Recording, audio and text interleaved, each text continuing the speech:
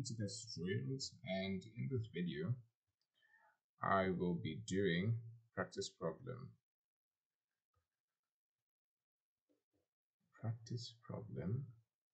14.1. And in this question we asked to find the transfer function given a circuit which looks something like this. There is a resistor R, and here we have an inductor, and across that inductor we have VO, right? And we asked to find the transfer function VO divided by VS. And just as some background information, a transfer function is basically a function which describes the relationship between an input and an output. So you can see this as multiplying the input by some function h to produce the output. So if you have the output and you have an input, you can find the transfer function. And that is exactly what we want to do. We want to use the output VO and the input VS to actually derive the relationship between the two. Right. So now we're working in the frequency domain, as given the question that Vs can be assumed to be Vm cosine of omega t. Now working in the frequency domain, and we have to convert all components into impedances. So a resistor stays as R, and the units are ohm, and for the inductor we have to say j omega L. If we had a capacitor, it would be 1 over j omega c. So you have to know these formulas to do the conversions. So now, since we're only dealing with an inductor and a resistor, we can leave this one out for now and only focus on these two.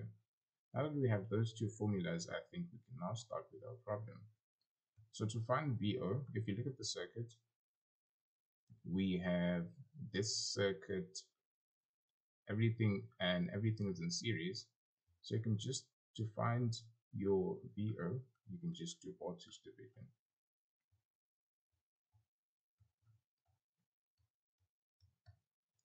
And finally, to find your ratio VO divided by Vs, you can divide both sides by Vs, and your result should be something like this. And you can now substitute the impedance value to get this.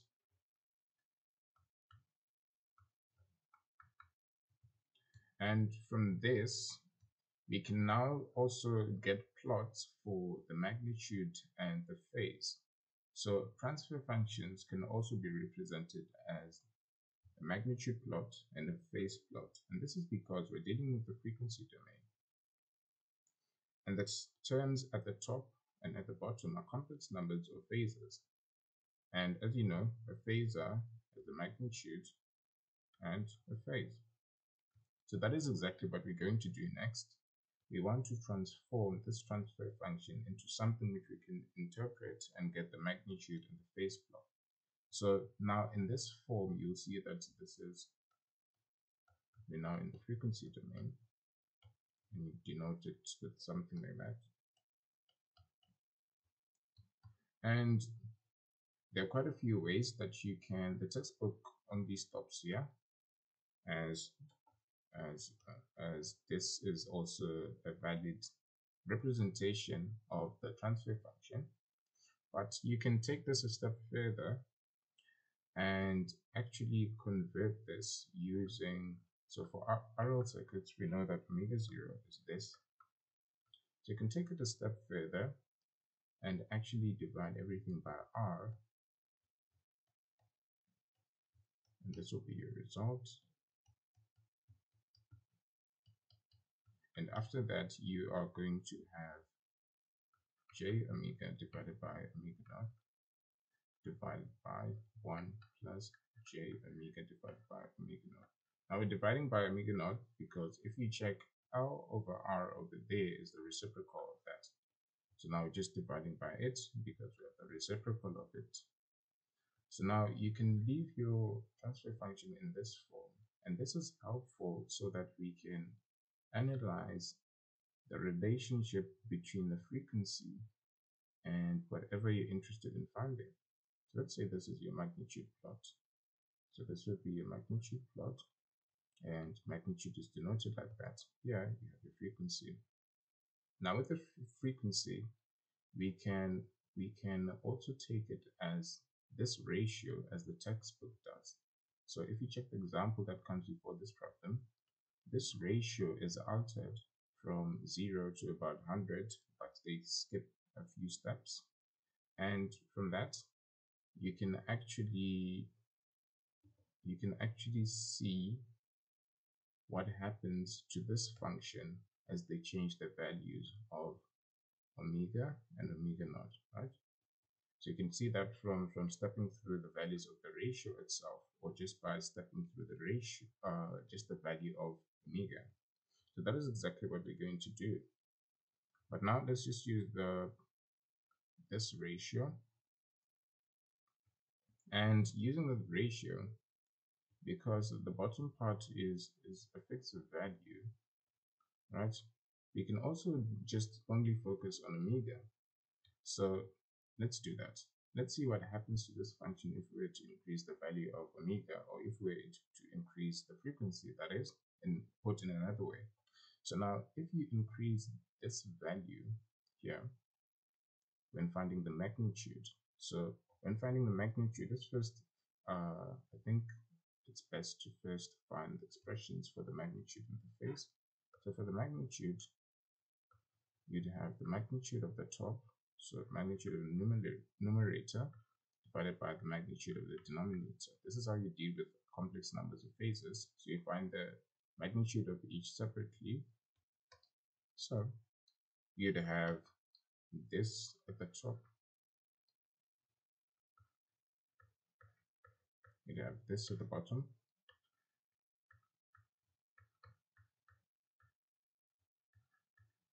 and from this you'll see that the expression will now come down to this.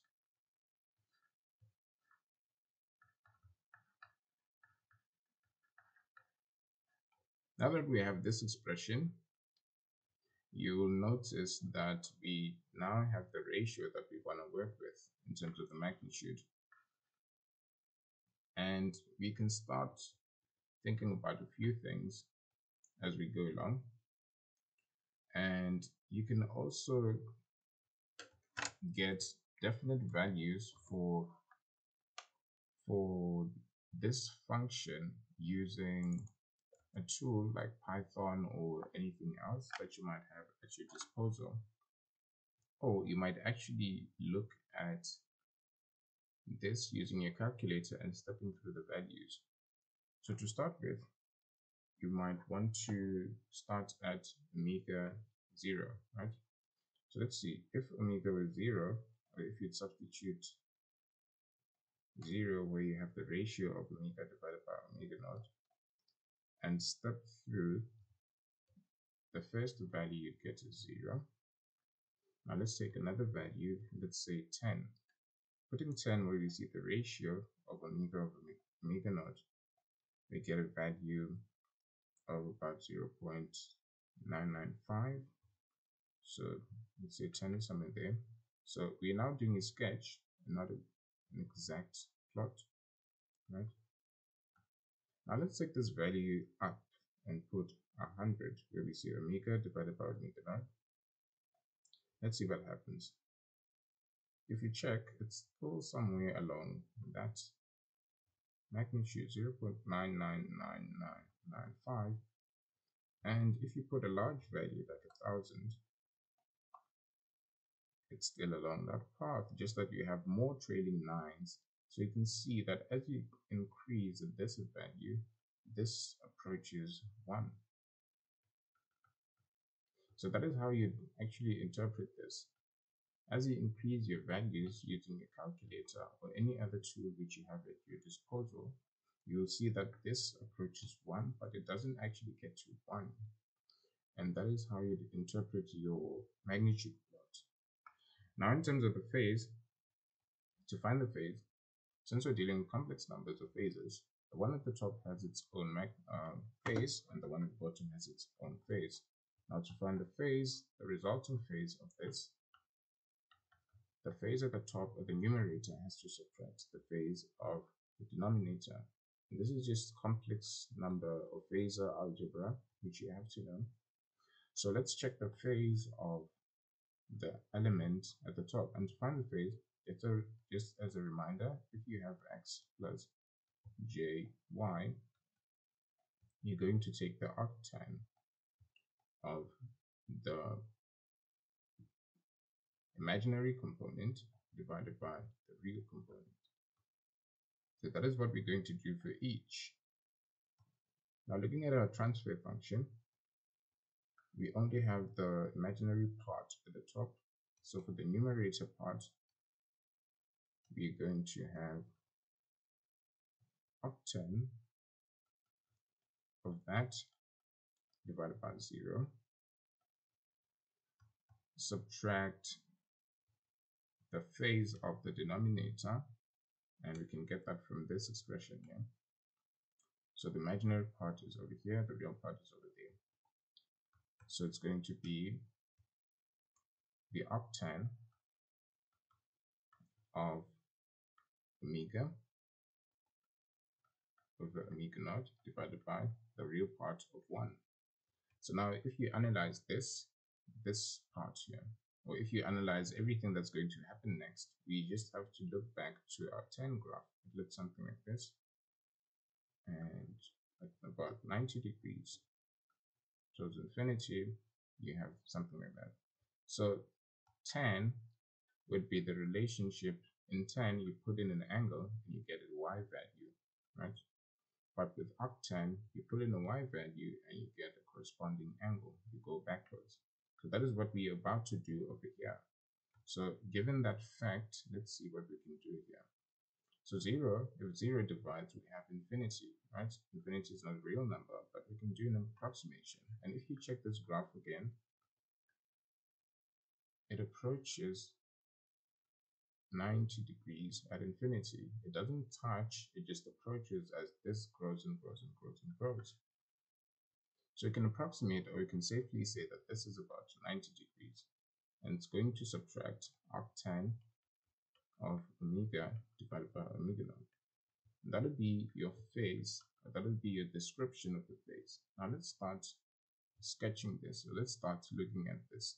I'm just going to keep the tan graph over here for reference, just so we see what we can do. So we have a phase plot now, and we're also increasing the frequency, right? We can focus, as I said, we can only focus on omega, but that is fine for now.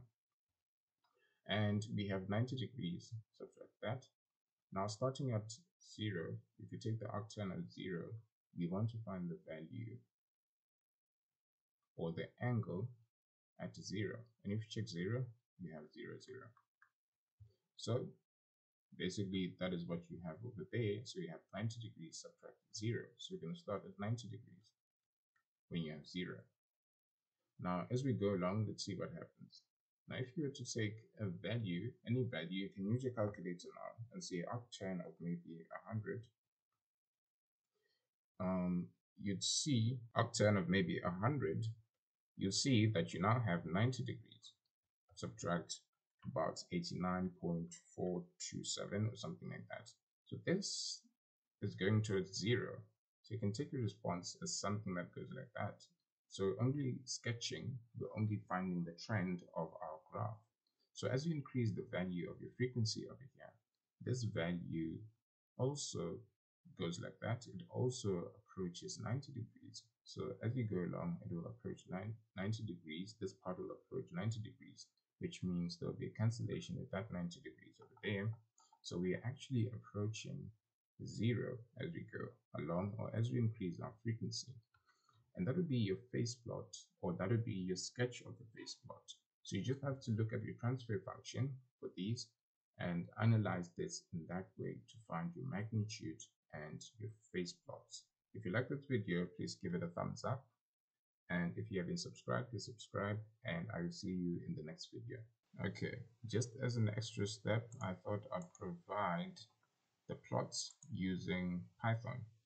So I basically put the formulas in Python, and I'm now going to plot just so we check that our transfer functions are correct or our sketches are correct. You can also check in the textbook, and if you check our magnitude plot, it does approach 1 as we increase the values, and that is what we expected. Now if we put in the phase plot, let's put in the phase plot and see how it behaves or what actually happens to it. So as you can see, it starts somewhere, it approaches 90 somewhere there, right? And at that point, we actually see that it decreases and approaches 0 as we increase the value of the frequency. And that is what we expected exactly. So those are your two plots, the magnitude and the phase plot.